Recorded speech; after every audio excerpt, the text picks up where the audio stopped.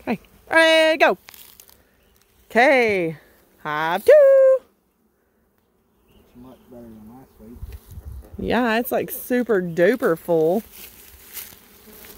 You want to pull them out today? Nah, I don't think we'll pull them out. They're still drawing out this one. I can see from the top. And this one. So, and that's fine. But they're ready to go up. The hard part is though, when you put a top box on, if they're not needing one, it will get full of like hive beetles and stuff and varroa mites because I can't check it as often. But these are to the point that they're really close to having all these frames built up. Because they're literally drawing out this last frame here. Oh my goodness, there's so many little pollen spots down here on the ground.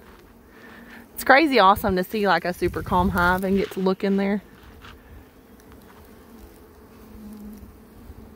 Hi there, little bee guys.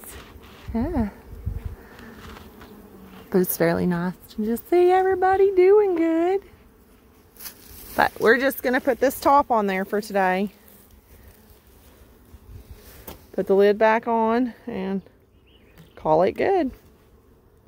Dad's going to line it up so there's not any spaces because they're going to try to weld it together if there is any spaces.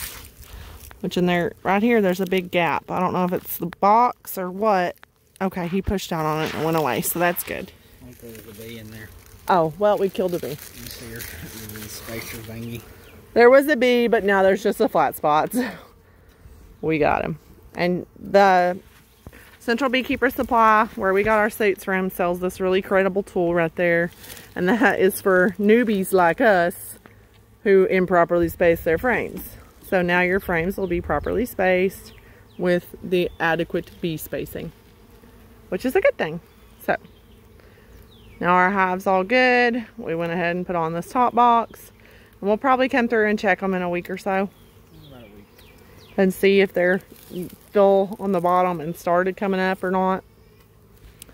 But we are done for today. Our kiddos are ready for us to be done. They're restless, so. Ta-da! Real nice calm hive. They didn't even come out of the box really. Maybe like 50 bees. And I'll come over here and show you. I wish I would have been recording just a minute ago. But Stoney picked up that frame and dumped it in there. And as you can see, they are cleaning out their old hive and trying to figure out what the poo is happening. But there was a lot of honey spilled, so they will collect it all and put it back in the new hive. But hopefully we'll come out here and they'll be in the new hive eventually, like this evening time, once they've had enough time to kind of clean everything up. So there's our agenda for the day.